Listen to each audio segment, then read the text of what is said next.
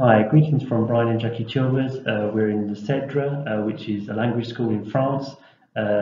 We're here preparing for language before we go out to Chad to work as nurses in Guinea-Bissau Hospital.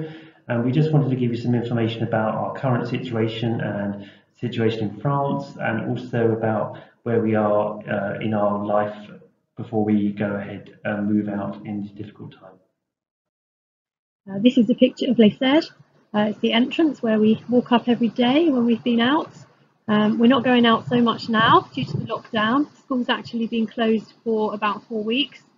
School is working really, really hard, and we're so grateful to the tutors and the administration at the school to provide us with some online teaching, to provide us with individual tutorials, to also for keeping our environment clean and safe and a nicer place to be during the lockdown.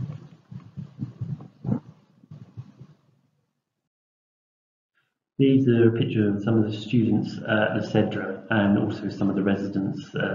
As you can see, we're spending some time in the garden here, and this is a great opportunity for us to, even though we're social distancing, to be able to actually have some space and talk together in an environment that's slightly different from some other people.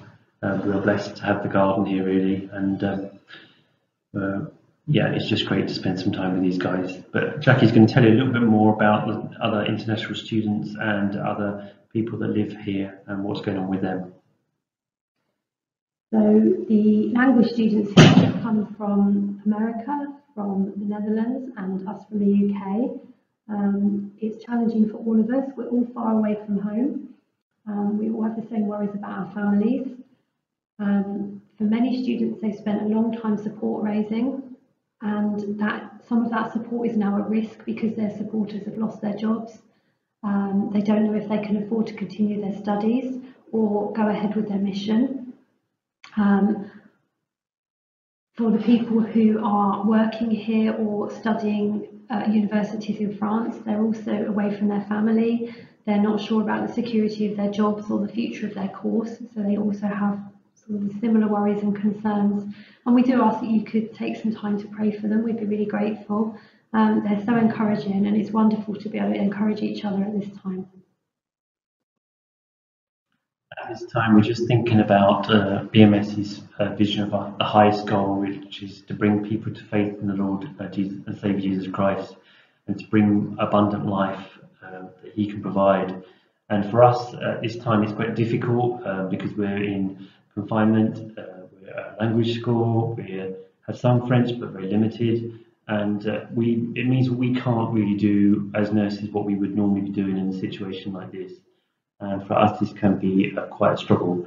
But we thank you for those that continue to support us at this time, and we thank you that we have an aim and a goal that we know that eventually that hopefully we will be going to Chad, and that we will be using the skills, the language that we have learned here, and using the skills that we have in our nursing lives to be able to use them to bring more abundant life to those we come in contact with, and also to share the knowledge of our Lord and Saviour Jesus Christ with those that we meet.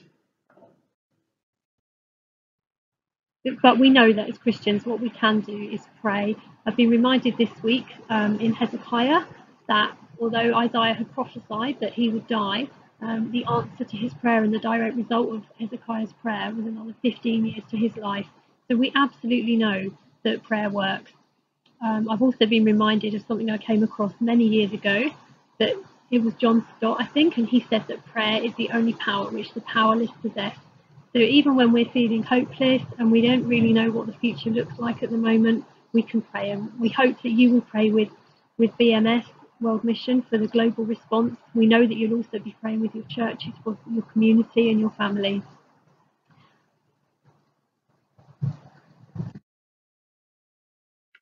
So we'd just like to pray for the BMS workers that are around the world at the moment, and we pray that these people that are doing the work that are able to do, that will be able to continue with the projects that they're doing.